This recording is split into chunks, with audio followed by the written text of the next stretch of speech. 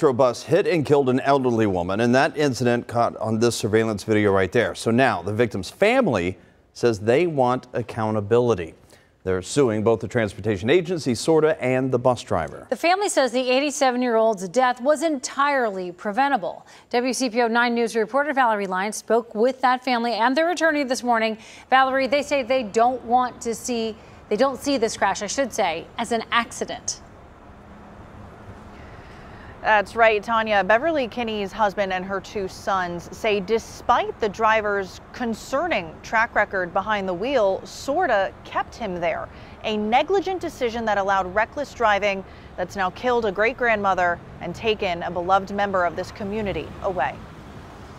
And she and I have had a very, very close and wonderful life for 18 years. And now she's gone.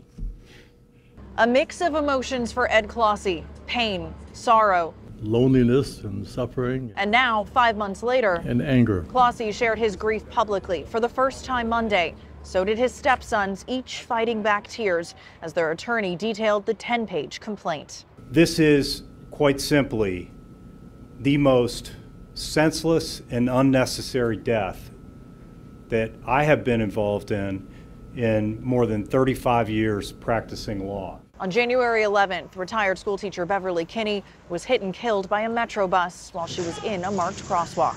Hurry up! Now, Kinney's family is suing the driver, Dion Willis, and public transportation agency SORTA. While finding fault with both, Kinney's family is placing most of the blame on SORTA.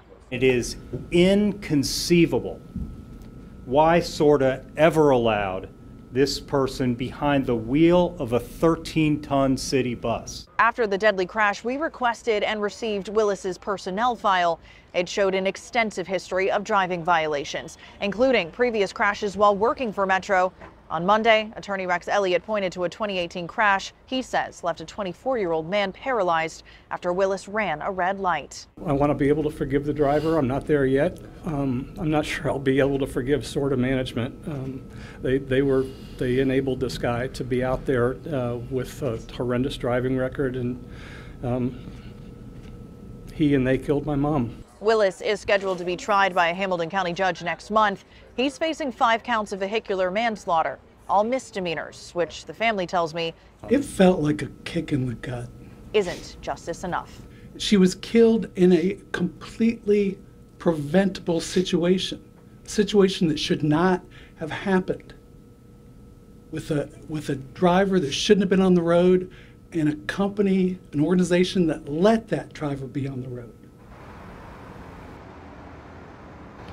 Now, I have reached out to SORTA for a response to this lawsuit. I'm still waiting to hear back. But as for the driver, Dion Willis, he is out on bond awaiting his bench trial, again set to start next month. Now, when I spoke with his sister last month at his arraignment, she defended Willis, saying his driving record does not make him a bad person and that he is haunted every day by what happened to Kinney.